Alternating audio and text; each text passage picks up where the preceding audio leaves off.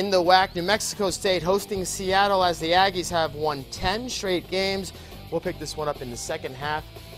Aggies leading by 147-46. And check out the nice move inside, down low, getting the block, getting the foul, and the lay-in to go. Aggies are going to be, well, they're going to actually win this one. Check out Bonjasi hitting the three, giving the Aggies a 53-50 lead. This one goes right down to the wire. So check out Seattle. They have one shot at tying this one up, and it goes off the side of the backboard.